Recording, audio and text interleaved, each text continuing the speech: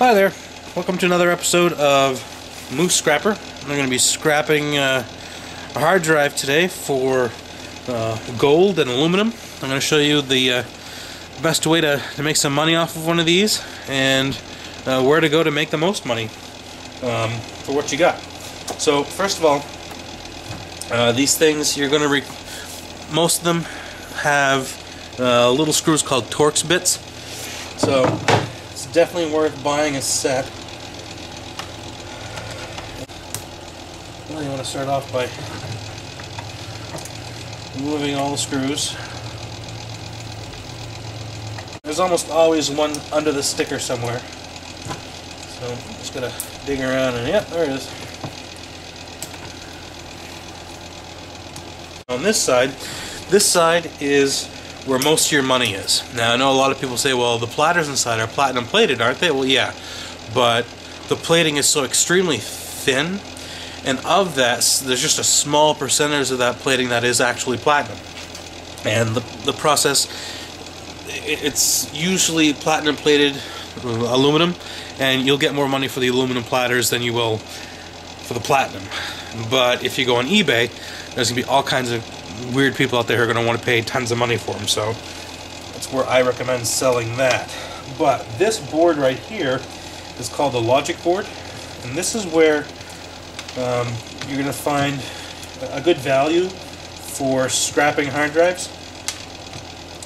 They have, of all the boards in the computer, this has some of the highest gold content, and a lot of places. There's a great site called boardsort.com where they'll pay like $6 a pound for these. The prices change monthly. I recommend checking it out. But so what I do is I just take these all apart and put them aside in a bin.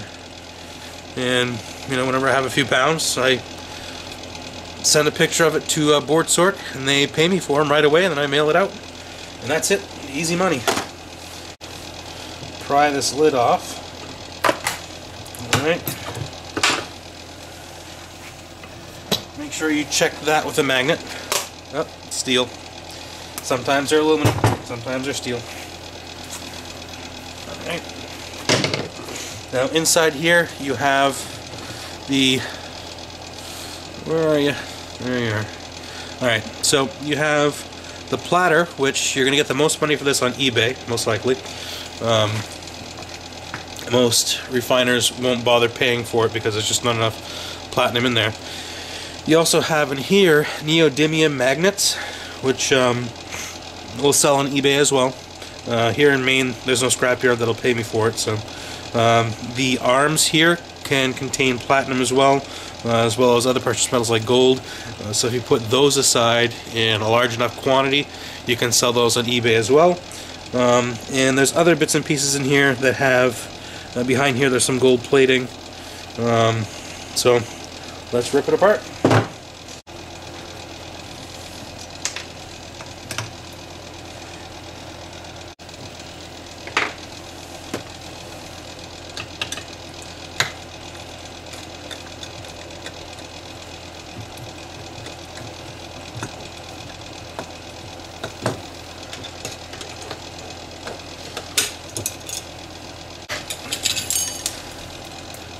So this aluminum,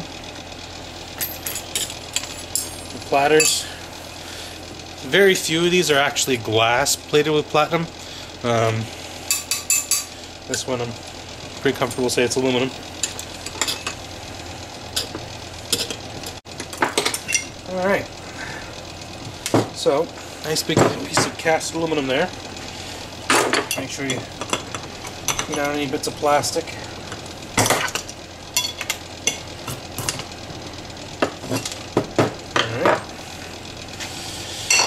Aluminum.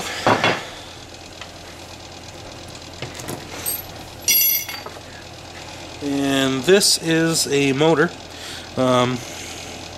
This is what spins the platters around. You can take these apart if you want. I don't bother. You can get some pieces of aluminum out of it, not much. Again, no, 9 ounces of aluminum. You got the 2 Harddrive platters that you can sell on eBay. You get a couple of neodymium magnets, strong as heck. You get the reader head, which has some precious metals up here. Looks like on this one there's some gold wire. There's not going to be that on every one. This is made out of aluminum. And the nice part is the logic board, which has all this gold plate up here. There's lots of gold components in there. Yeah. So there you have it. Comment, like, subscribe, and see you in the next video.